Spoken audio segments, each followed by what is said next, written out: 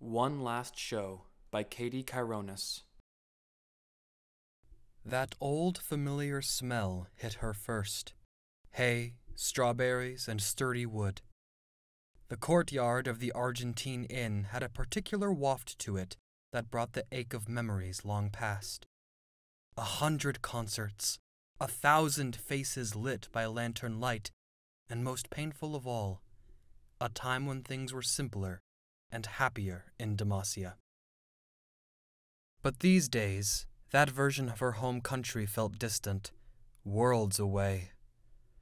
When she first spotted her old friend Etra emerging from the doorway of the inn, her breath hitched. Maybe this, too, was different.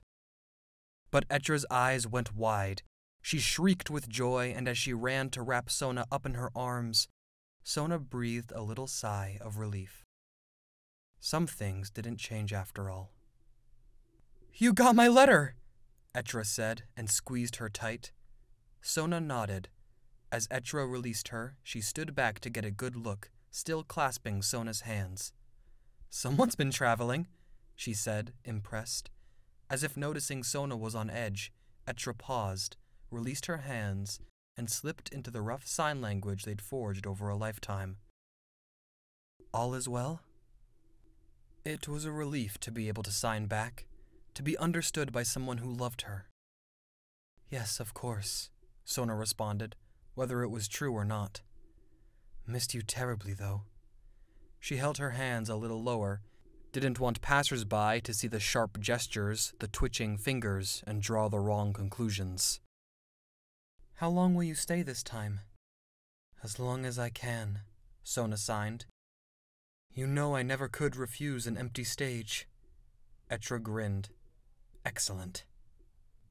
There was no audience around sunset when Sona struck her first chord, but the first few folks trickled in right away. She was standing front and center in the Argentine's concert hall, a converted barn with a bit of raised wood at the front to make a stage. Some of the people she could see were familiar faces. They brought their evening plans with them, wine by the flagon, cheese in its cloth. Sona had set her etval center stage. The burnished gold on the front was freshly polished, gleaming. It sat on its little frame, the one she brought for Demacian performances only. To Sona's right, a man named Cal kept a beat on the inn's goatskin drums. Etra's voice joined her on the left after a moment, high and clear and smooth like water. As they settled into their familiar rhythm, the crowd swelled. Wagons were pulled up beyond the door of the stage hall now, horses tied to posts. Some of the men had started to sing along loudly. They were drunk faster than usual. Sona smirked over at Etra, and she signed back with one hand. "They missed you, too." Things were tense for folks right now. They'd just lost their king and seen their country turn on itself in a single bloody year. As if to punctuate Sona's thoughts, 4 figures slipped into the back row of the audience, hoods pulled loose over their faces, dark blue fabric. Not terribly suspicious on its own, but one of them tilted their head up at Sona, and she saw the hint of a gold mask glinting in the light. Mage Seekers. Sona's stomach lurched. She heard the slightest hitch in Etra's voice, too, but neither of them dared to look at each other right now. The only answer was to keep performing, keep singing, and, hopefully, keep up appearances. The next song in the set was a solo. Etra and Cal slipped backstage. This was the moment the crowd had really come to hear, and there were small murmurs and comfortable rustles in the audience as people settled in. There was no name for the piece, but they all knew it regardless. It was Sona's own creation, and she relaxed into it. Her fingers brushed the strings, the air teemed with silence, and then, with a pick of a single note, they were off. Her fingers danced like fireflies. The song flowed, built, faded, built again. But then, something evolved in the music. There were additional layers to it, notes that should have been impossible to play simultaneously. Sona looked up and saw only smiles and closed eyes. The audience had become enamored, absorbed.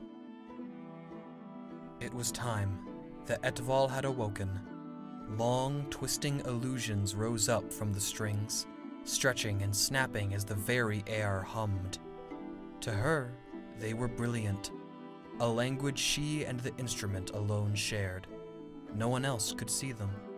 The Etval had chosen someone.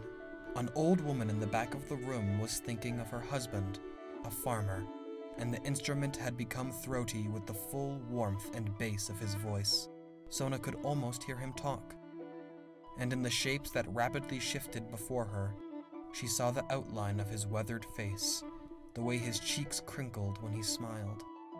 But the outline morphed, the fuzzy curve of a sleeping figure. He had fallen ill and passed a month ago. A hard harvest without him, no doubt. The Etval hummed something private to Sona then, the last rasping song the man had ever sung to his wife. The notes hung in the air. She took the snatched phrases of the melody and, without even having to pause, she wove it back into the song, building around it. When she glanced up, Sona saw the widow's eyebrows raised with recognition, tears trailing down the woman's cheeks. Sona slipped music into the woman's heart, music to warm her, music to soothe her, music to give her strength to face the year ahead. The music had reached crescendo now. She and the Etval were deep in conversation. The shapes had expanded, brilliant and ever-moving, an aurora stretching across the hall. A shout shattered the song.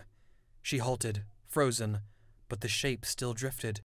No longer a secret between her and the instrument. She'd lost control. The mage-seekers in the back had risen, making their way down the center aisle. They were coming for her. Some threw their hoods back now. The rest of the audience was still transfixed, unseeing. They hadn't yet registered what was happening. Sona took 2 steps back, toward the archway that led out the back of the barn. "Stop!" One of the mage-seekers cried. They were undeniably here for her. She bolted, hefting her skirts in one hand. The Etval shuddered, broke free of its stand, and drifted after her through the air. Why hide it anymore? She emerged out back and into the darkness.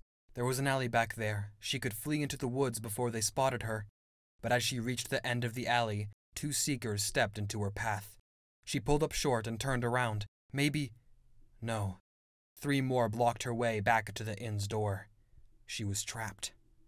"If you don't resist," one of them started, but she saw the flash of Demacian steel in his hand and she heard nothing else. Behind her, footsteps. They were closing in. She backed up against the wall of the inn, all 5 of them now standing in front of her.